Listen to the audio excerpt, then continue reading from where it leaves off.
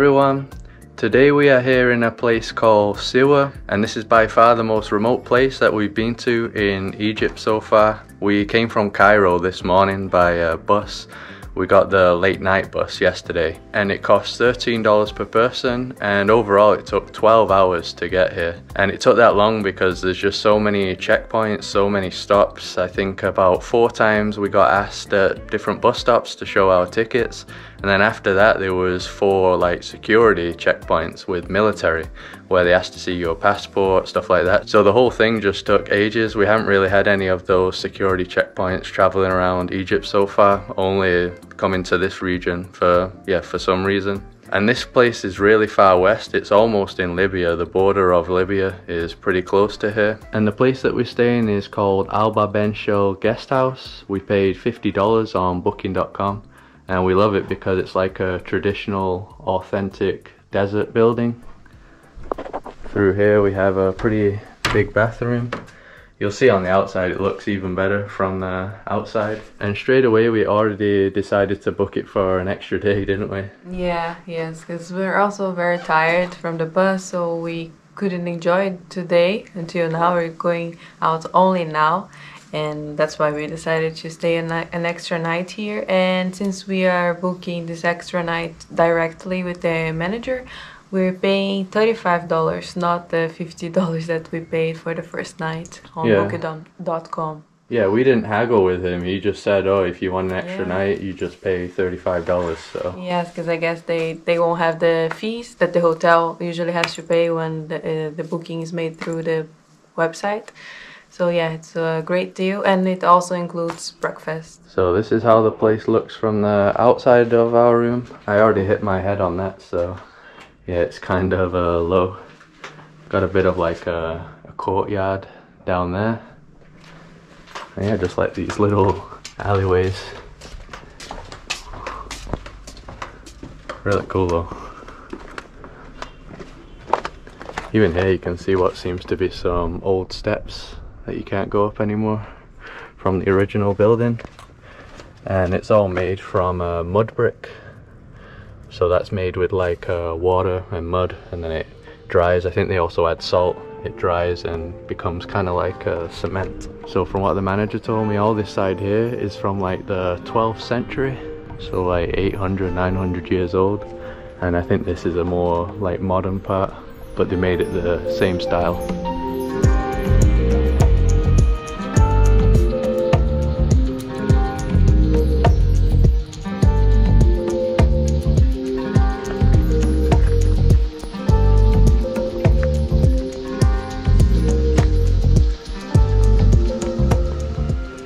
Alright, so we've now entered the old original city. So this place is called Shali Fortress, and Shali in the local Siwi language, which is what the locals spoke here, means city. But check this out, it's crazy. There's like all these little tiny pathways, stairways everywhere. And then these would have been like the buildings. Obviously it's all in ruins now. So no roofs or anything, but just tiny little pathways everywhere. Guess this would have been a building where Carol is as well, a room maybe. Yeah, so you can see this old town stretches all the way back there. It's pretty huge, a lot bigger than I thought it was. Carol, this is basically just like a maze, right? Yeah, some parts there's no end. You have to go back. Yeah, you go upstairs and then dead end. Might have been just to a person's house, right? You can't really tell what was a house before or a wall. But yeah, you can walk pretty much everywhere. And I read that there's a mosque here. I think it's this mosque here, and apparently it's the oldest mosque in the world made out of mud. So I'm guessing it is that one. And we saw it's open, isn't it? People are praying there. Yeah, there was a sign saying that if you're not gonna pray, don't go inside. There's the prayers once again. So the people that lived here were actually Berbers. not Arabs, and apparently they had more in common with people from Libya than Egypt, with it also being so close to Libya, because Libya has a big population of Berbers, much more than Egypt has. And Berbers are basically like the indigenous people of Northern Africa, so you still find a lot of Berbers in like Morocco, Algeria, Tunisia, Libya, and yeah, there will be a few here as well.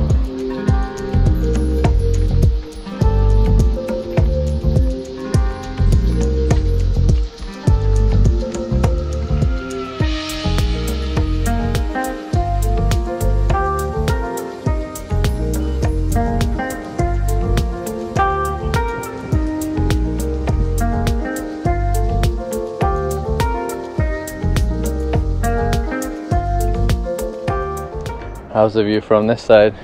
Even better. Oh yeah, a bit against the sun. Yeah, unfortunately. But this side does look better like Carol said. Actually here, there seems to be some proper houses, right?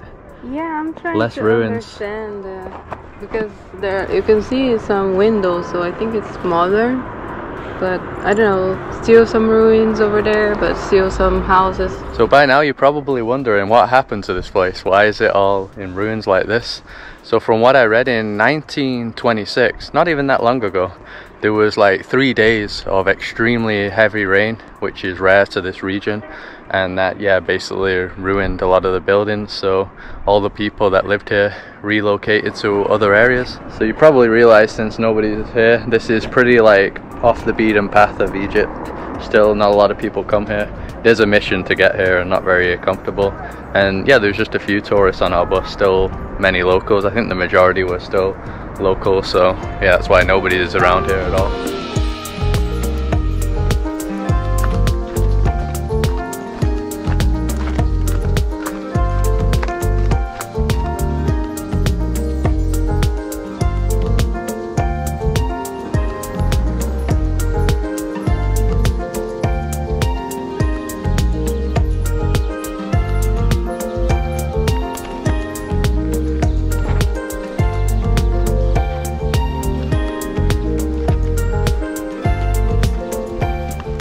Donkey. It's a cute donkey, isn't it? Having his lunch. Yeah, so I think this is more of an area where people live now. The area that we could see from above, that was like a mix of ruins, but also, yeah, clearly people live here. Yeah, this is definitely one of the most bizarre places we've ever been to. Like, we're not even in the fortress anymore, but even outside, all this area kind of looks the same. So even inside of the cliff, you have these like caves that I guess people have made. Yeah, I wonder what this is for. We're in some mysterious place here. There's another one here. Yeah, there's one here as well. Oh, this one goes deep. Yeah, it's bizarre. Maybe it was just houses. Maybe. I don't know. Then you don't have to build a roof or walls or anything, you just make a hole. Yeah, there's one up there, isn't there? Yeah, I think I saw some holes when we were from the other viewpoint. I saw some holes and I was wondering what were those. So maybe, like I said, they were houses. Yeah. Man, it's just crazy how much things were destroyed though.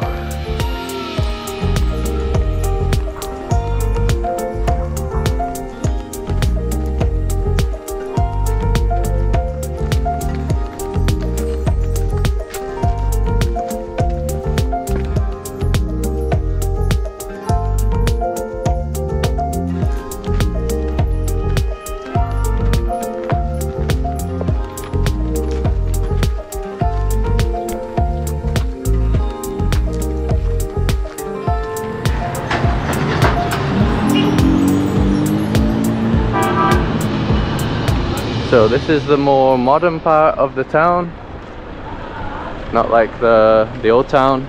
We're just looking for a place to eat right now, which is hard because, like we mentioned in other videos, it's Ramadan. So even the restaurant at our place isn't open, right?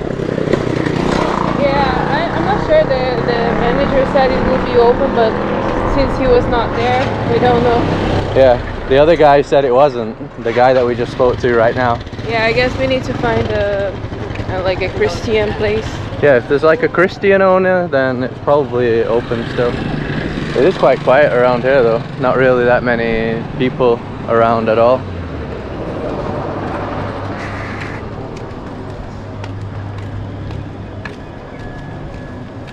You can buy some bread. So we found a spot that's open. Tekeyet El Ami restaurant and cafe. Got some funky music going on here. But really cool, look at the style of this place as well. Everywhere around here has some cool style. So right here it looks like there'd normally be some sort of fire pit or something. Maybe at night. You also got these cool areas in here to sit down in the shade. I like it. How are the prices? Touristy? Yeah, but not so bad. So me and Carol are both gonna go for some couscous. Carol's gonna get the vegetable one for 70 and I'll get the chicken one for 80. So pretty good prices.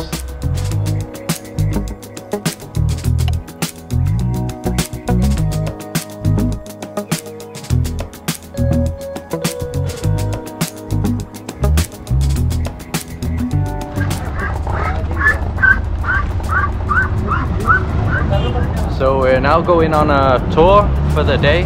It's gonna cost 350 Egyptian pounds in this cool tuk-tuk here. I like the style of it. Yeah. It's pretty comfortable as well, isn't it? Yeah. Extra cushion. Yeah, I like the carpets. Yeah, the designs. So I think we're going to be going to loads of different spots. Not even sure where we're going, but yeah, we'll find out during this video.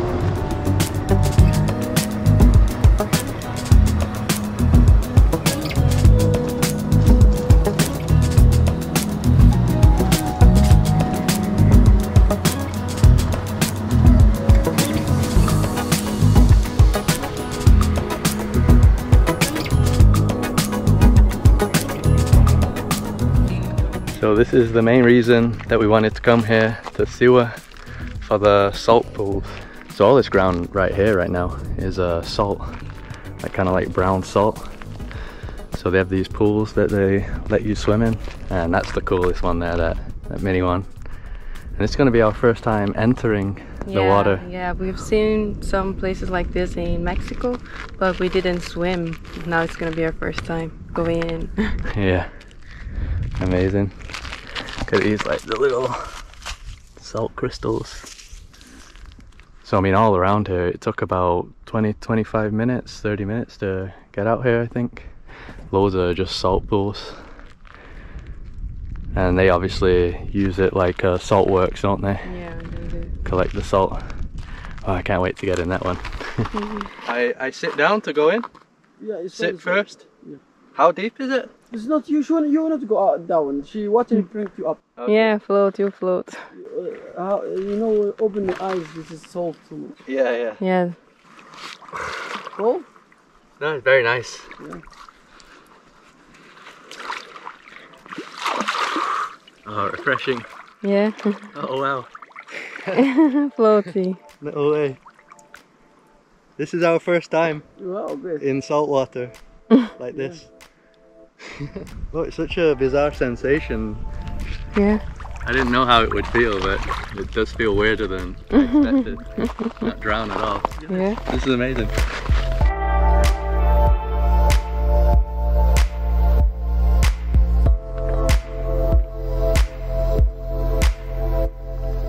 Alright, Carol's turn for the experience. You're gonna love the temperature as well, especially since outside it's like 40. So hot. It's not very sharp, right? The salt there. It's kind of soft. In Baja California Sur, this was like a knife. How do I go? Just jump in, you'll start floating straight away. Oh, I love the temperature.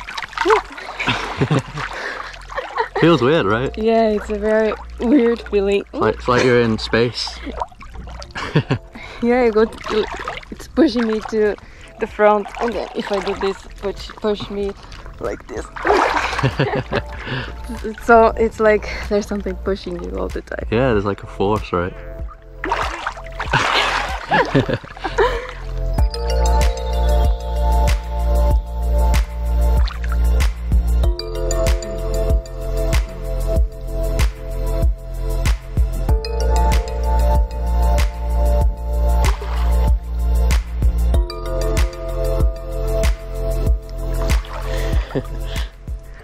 Still haven't got used to how this feels.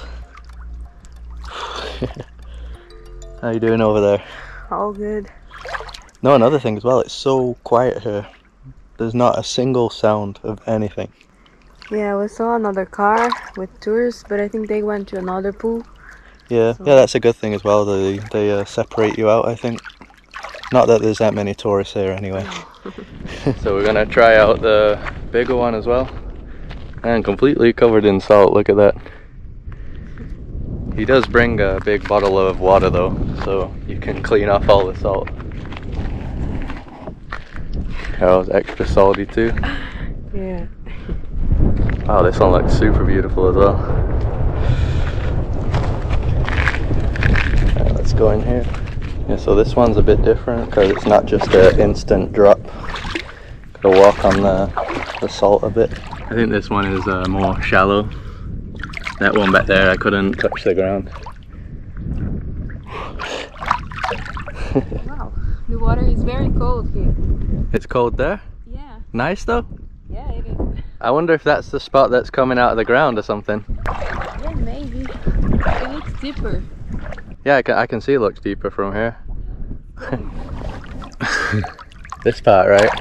Yeah, can you feel it? Oh yeah, straight away. Yeah. Oh, it's way colder. Yeah, I wonder why that is. Weird. Yeah. Nicer though. Yeah, I like it. The colder the better right now in this desert. Mm-hmm. Yeah, this right here has got to be like the hidden gem of Egypt.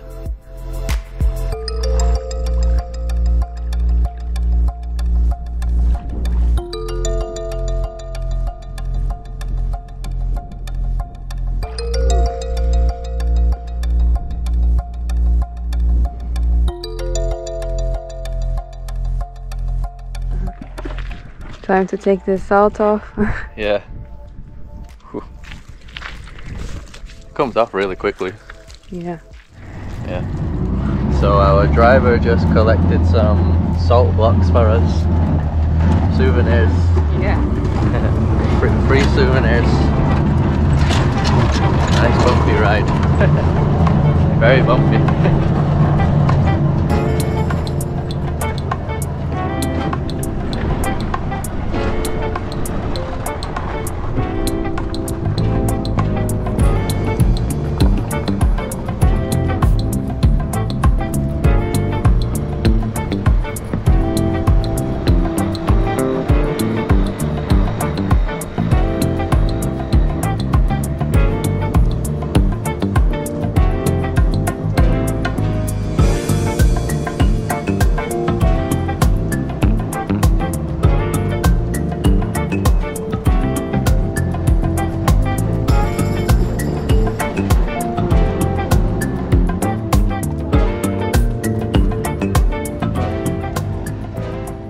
So now we come to another really cool spot.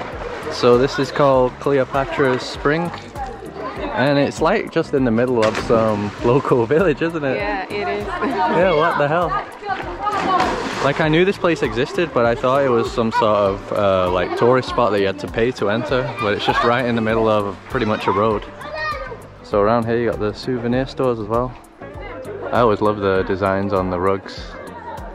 Beautiful designs. Right, time to cool down once again. And clean my hair. And clean your hair, yeah. Full of Yeah, salt. this is gonna be the proper shower now, because yeah, we're still kind of covered in salt. What a beautiful place though, with all these palm trees everywhere. Paradise Oasis place. Is it cold? Yeah. I think it's warmer than the other place though. It is, right? Yeah, so this is a popular spot with the local kids.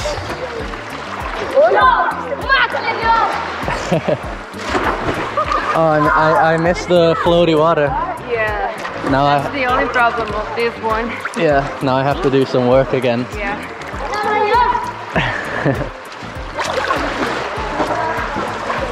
The dive.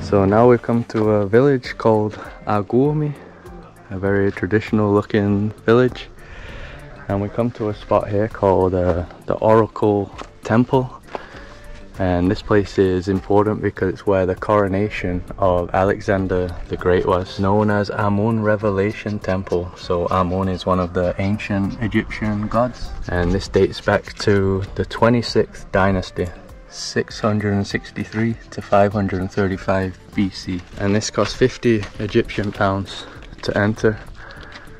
Yeah, so I'll give you a better view from the middle. So that is the mosque there, very similar to the mud mosque that we saw before. The view from here is awesome. Oh really? Oh, you know why? Oh wow.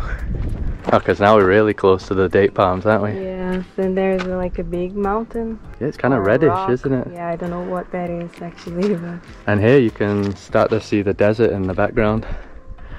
The white yellow desert.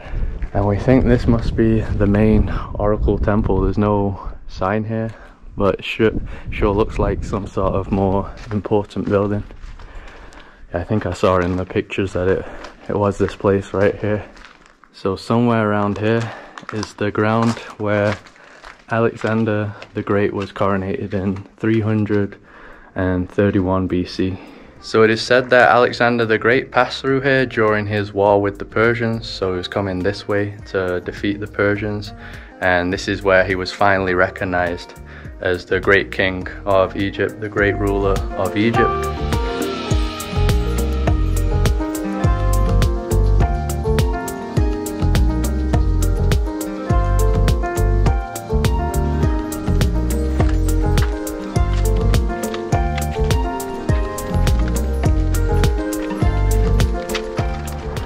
So from the back as well, also really amazing views.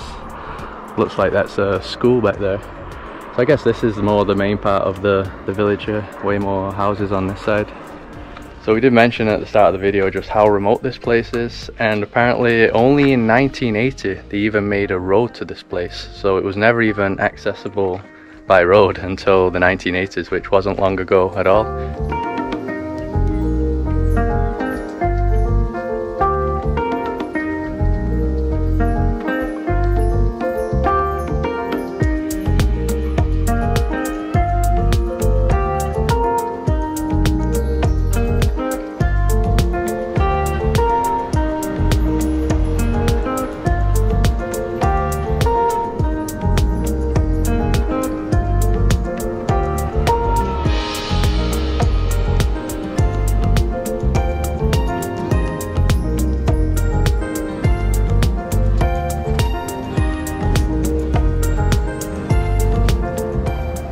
So we're now at our final stop of the tour. Really cool place for the sunset. It's called Fatnas Island. So we're right on this lake here. And yeah, just loads of cool places to sit down and enjoy the sunset. They have a few bars around here. Even got some hammocks as well. So we just gotta pick a spot now. Hello. Hello. This reminds me of those spots in like Goa. Yeah. Where you sit on the floor. So we got these drinks from the bar. So I got this, which is dates with milk. I think he said there's also Nescafe in there or something. So I don't know if that is like coffee too. And Carol got the guava. Tasty? Yeah. Yeah? Guava with milk. Oh, it also has milk as well. Yeah, and all the drinks were 35.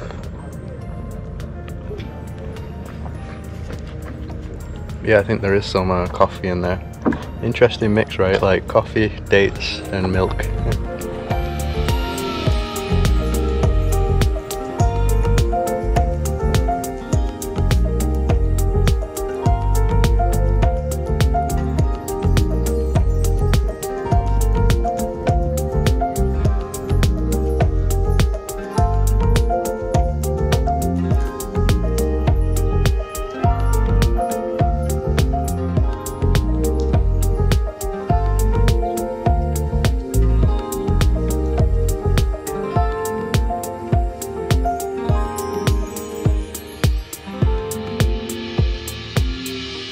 So it's now 2 days after those last shots that you saw in Siwa. So the day after, we were planning on going back to Cairo and spending a day in Cairo, our last day in Egypt. But we couldn't really be bothered with the hassle. It's a bit chaotic in Cairo, so we wanted somewhere more relaxed. And on the way to Siwa, we noticed that there was this place here called Marsa Matruh, which is like a beach resort place. So we decided to spend the last day here instead. So yeah, we came here for some relaxation, but there was only one problem, which I'll be able to show you right now.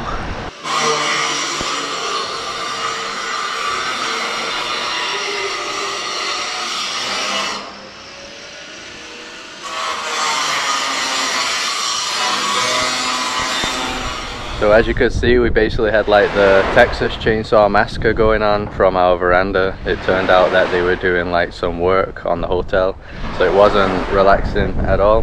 So this is the hotel here, Jewel Beach. So yeah, they have this big tower here. Today it's not so noisy, and we're in that room over there. And the bizarre thing is, we're the only people in the hotel. Yeah, it's a big hotel, and it's like a 4-star, or I don't know, 5 stars. Kind of expensive, and there's only us here. And even when we were walking in like the town, the bus stop and everything, there was no people around, like no tourists or anything. But I don't know, maybe this place is not as famous as we thought it would be. Yeah, it's like a dead beach resort town. Yeah, so this big hotel all to ourselves. But obviously we were a bit disappointed though, because we paid like $120, way more expensive than any other place, and then they had all this construction work going on. So I even complained. I think it's only the second time we've ever complained about a hotel while we're staying in a hotel. We don't usually really care that much, but yeah, since we wanted to stay in the hotel and not leave and relax around here, we didn't really want this like chainsaw noise going on. And also the other thing I complained about, look at this, it's full of trash everywhere. The entire beach, just loads of rubbish all over the place. They don't have beach beds or anything. So yeah, I complained about all these things because it's like, what am I paying for, you know what I mean? But then on the other side, look at this, look how beautiful this water is. So this is the Mediterranean side of Egypt, and the water is absolutely amazing. The beach is beautiful, it goes all the way around. There's like a huge white sandbank over there. It's actually kind of misty today, so yesterday it looked even nicer, but super beautiful. And in about an hour, we're about to leave here now and head back to Cairo, and then we'll fly to the new country. So I'll probably just do a recap of Egypt overall, the things we've liked and we haven't liked. So obviously the parts that we haven't liked is like the hustlers and the scams. I mean, even this to me feels a bit like a scam. They charge us the full price and pretty much not even operating as a hotel. It's like we're staying in a closed hotel. So yeah, that does weigh you down, and a lot of tourists, it does annoy them. We've heard so many tourists talking about it that they're fed up with the scammers and the hustlers. But it's mainly just those people that are working with tourism that are like that. If you go around in the quieter villages where people work with other things, everyone's like super nice, super friendly, and we've actually felt very comfortable. When you're walking around, people don't really stare. Yeah, you just feel very comfortable. I think a lot of people that come here, they just encounter the hustlers and then they get a bad impression of Egyptian people, but yeah, they're not really all like that. And then the best part's just obviously the ancient historic stuff. Probably the most impressive place we've ever been for historic things, just seeing it in person, absolutely incredible. And all the sites that we went to were amazing. So yeah, you get places like this, the amazing beaches. Siwa was insane, right? Just some surreal oasis town. And the River Nile cruise as well, just an amazing experience. So yeah, it's very spectacular. It kind of reminds us of traveling India in a way, where it's a mix of extremely spectacular things, but then you also get a bit of the hassle which wears you out mentally. So yeah, it's a mix of the two. And then I think other than that, we've absolutely loved the food, right? Yeah, food everywhere is so delicious. In this hotel as well. Yeah, like big portions all the time. We can never finish it. No, and I think we've probably gained some weight here because it's so good. Like, and even the desserts are always great. So food is absolutely good here in Egypt. Yeah, I bashed this hotel, but the food is amazing here as well, and the service. Yeah, people are nice as well. Yeah. Just the fact that they shouldn't be charging that price if there are some constructions ongoing. Yeah, and everything's dirty. Yeah, other than that, it's okay. And then the other thing that's good to talk about is for women, right? A lot of people ask like, oh, how is it for if you're a woman? So Carol can probably reply that. Yeah, well, I'm not sure how it is for like solo travelers. But for me, I was with Chris, but I never had any big issues. Before coming here, I was reading about how the situation is for women here, and I was a bit worried. But I think I had a better experience than I was expecting. I think there were some like catcalling, but just nothing. Only like twice, right? Yeah, nothing bad. And I even talked with a solo female traveler from the US, and she said she's been here for 2 weeks and she never had any issues. It was all good. So you guys probably noticed that I was wearing like some long sleeve shirts and sometimes the scarves to not show my shoulders. So I think if you do that, you're gonna be fine. You don't attract any unwanted attention. Yeah, and yeah, it was a great experience. I didn't feel unsafe anytime. Yeah, in general, like I said before, people don't really stare that much or anything, so it was just very comfortable, I think. And that's gonna be it for Egypt then. So yeah, this was 2 weeks overall, this trip. I can probably show you a map of all the places we visited. We did cover a lot of ground in 2 weeks. Probably be better to do what we did in 3 weeks. We did it kind of like rushed, and yeah, we got pretty tired, but yeah, I'm glad that we saw all the spots. So if you like this video and all the Egypt series, drop a like to support us. Stick around for more videos. Subscribe to this channel if you like to see more of them. Follow us on Instagram, and we'll see you around.